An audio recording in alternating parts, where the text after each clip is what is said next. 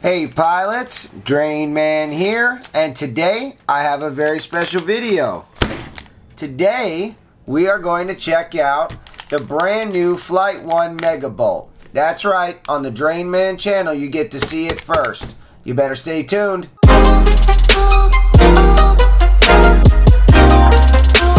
Alright, where are all my FlightOners at, huh? I know you guys gotta be ecstatic. We've had a drought and the drought is finally over. In a previous video I went over the brand new FlightOne Afterburner ESC. I've got a full video, full review on that ESC. We haven't done the flight video yet, but we have the review video. I'm going to go ahead and link it down in the video description. Go ahead and check that out. Alright, so we had before these ESCs came out, we had the Bolt 32, we had the Spark V2, we had a few lines of ESCs. FlightOne went ahead and created two ESCs that would take place of previous ESCs.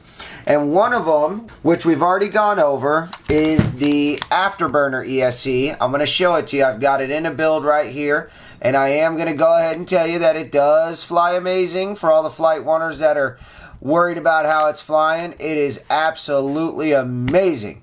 But this ESC right here took place of two ESCs because you've got the 20x20, you've got the 30x30.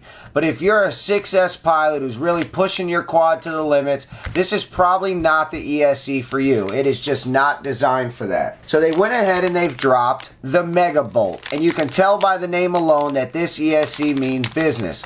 So it's finally out. It's finally here. I'm super stoked to check it out. I can't wait to show you guys this. I can't wait to see it myself. It's like a unicorn. It's like a mystery, mythical electronic that just we've been hearing about it, and I just can't wait to dive into it. I'm super excited. First thing I want to do is I want to talk about right here on the front of it. It says that you must use with external capacitors, and they've got documentation and info at FlightOne.com.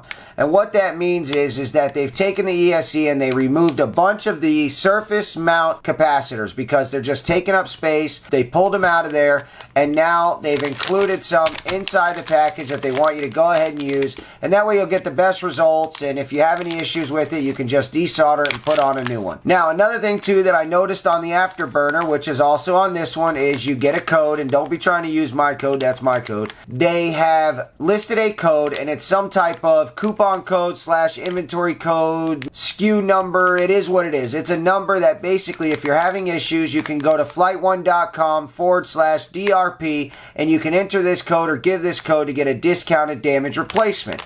And we talked about it in the other video how there's plenty of companies doing all types of different replacement programs and all types of programs. You've got stuff on frames, you've got stuff on motors, but this is the first we've seen anything on an actual electronic. That is super exciting. I'm super stoked about that. That means if I fly this and I crash it and I have some type of issue, whether it's my fault, their fault, or malfunction, we'll be able to hit them up and talk to them about it and figure out what's going on and maybe get a new one or a discounted one or whatever. This is a 50 amp ESC. It is a 4-in-1 and it is a 30x30. When you get your scissors and you go to cut it, be careful that you're not cutting nothing inside. The other package had some place to tear.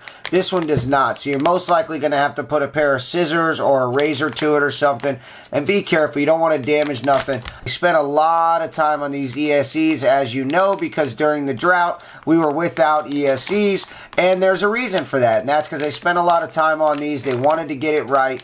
And I believe that they did, especially because my experience with the Afterburner has been really, really good. I had a lot of fun with it. I'm loving the way it handles and flies, and it's just easy to work with. Plus, if it's FlightOne, you know it's going to be a good product. Let's go ahead and crack this baby open, huh? Oh, man, oh, man. Woo! All right, here we go. So, right off the bat, we've got a bag with our capacitors in it. We've got two very large capacitors. So these are 25 volt capacitors. They are 2200 microfarads. So this is a very large capacitor. The Afterburner came with 1000 microfarads, and I think it was a 35 volt. So that's going to be the difference between those two. These are much bigger because this ESC is expected to do a lot more damage than the other one. Alright, I do want to point out the red grommets. That's FlightOne's color. I do love seeing the different grommet colors for the different companies. I think that's pretty cool, and I like how they like to match it. We've never seen this. This is super freaking awesome. Look at that. It's got a red connector. Look at that, huh? That's cool. Alright, so we've got our grommets, we've got our 4-in-1 connector, and we've got two 2200 microfarad 25 volt capacitors, and we have to use these.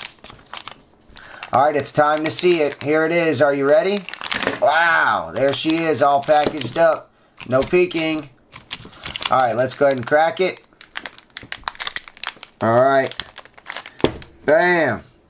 There it is. Let me get you guys in there. So, of course, it's red with the gold solder pads. Absolutely gorgeous.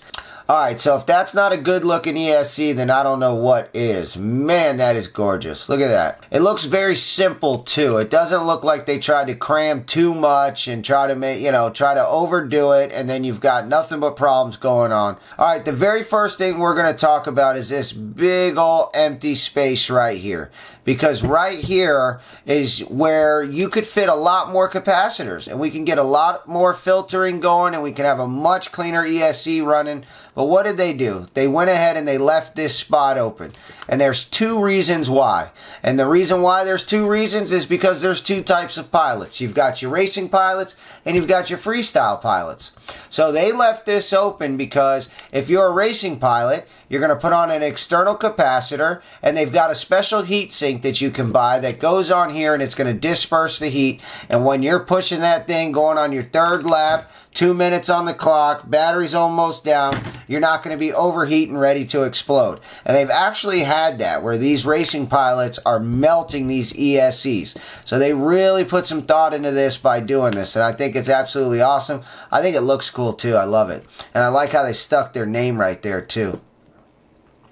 The second reason why they've left this gap is because you might be a freestyle pilot. And if you are a freestyle pilot, you've got no business with a big old heat sink because you're not going to be pushing your quad that hard. So what do you want to get out of this? Well, you want the extra capacitors. You want all the filtering you can get. You want the cleanest video. You want the smoothest, tightest, most locked in feel you can get.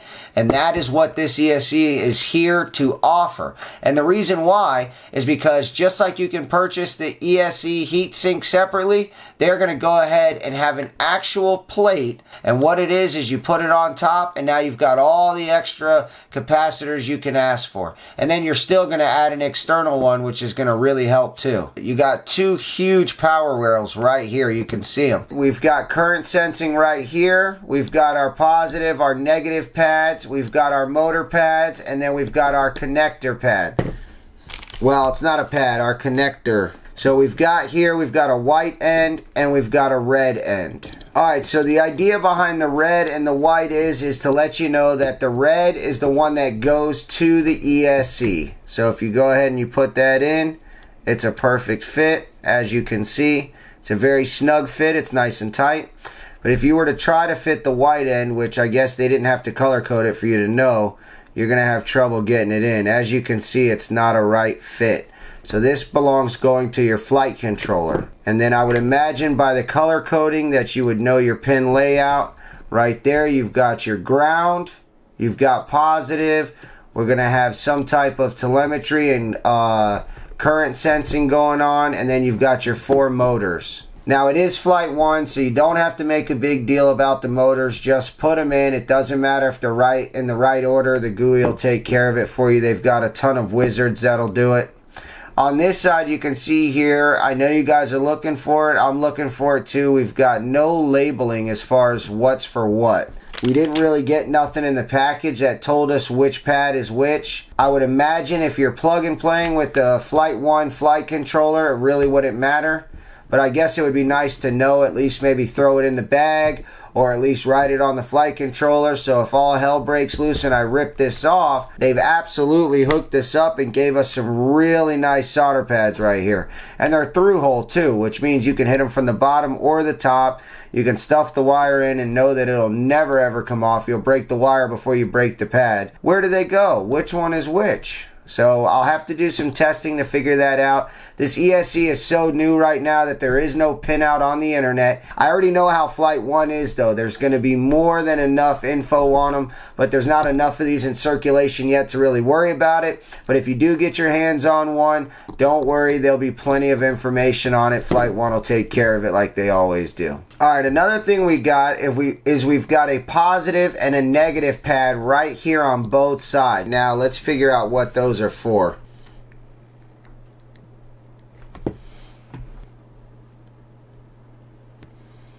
Okay, so I went ahead and tested those real quick, and I found that those are full LiPo pads. So whatever you're putting in here, you're getting right here. Now keep in mind, you can put whatever you want through here. You can do it however you'd like, but I think I just came on to something. I like that. I might go ahead and run that. Or I can do it in another angle, or I can even solder some wire and run it over. Alright, these are big, healthy MOSFETs. They're absolutely gorgeous. On the Afterburner, we had really small ones and they were metal.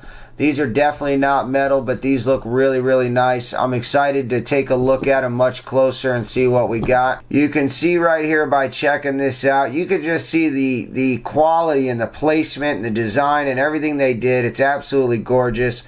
I am noticing that they went ahead and they ran a jumper from here to here, and I do know that people have been waiting a long time, and FlightOne tries their best with customer service, so I know that they kind of wanted to go ahead and get them out and get them going, and I'm going to go ahead and say that they knew that this was going to happen, and they went ahead and they did it anyways just to get something out to you guys so you guys got something to fly. You can see here, these are F3 microcontrollers, and they're absolutely gorgeous. Then you've got your MOSFETs here. Alright, I do want to point something out. On the Afterburner, there were some complaints because there was nowhere to solder right here.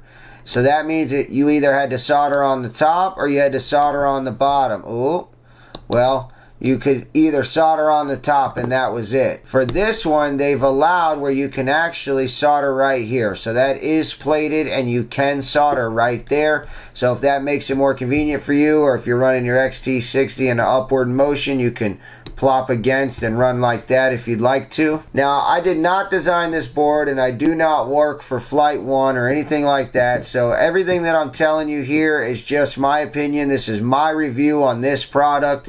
It's how I feel about it with my experience, and that's all I can share with you. Alright guys, let's go ahead and throw it in the scope and take a closer look. Alright, so I definitely want to take a closer look at these. These are the microcontrollers. They do look really good. I also wanted to take a look at the BB2 chip. These look really good as well. Also, we can get a close-up on the FETs. I like to see those up close, see what kind of quality we're looking at. And you can see that this is an N-channel MOSFET. And there's two main types of MOSFETs, and the N-channel is definitely the better of the two. And they are definitely more expensive as well. So for them to, look at this, use N-channel on every single one. Alright, so taking an up-close look at some of the SMD soldering, you can see that it's very nice, clean work. I do like that. I've seen quite a bit of sloppy stuff. And then right here we can see that bridge that they put. It doesn't look like we're going to have any problems with it. It does look like a good, strong bridge. I don't know that it was the best way to do it. They probably forgot to put in a trace or whatever it is, but no big deal. They went ahead and took care of it probably after production. So there it is. It's looking good. I'm sure it won't be a problem. I'm curious as to what purpose that's serving or what trace we missed.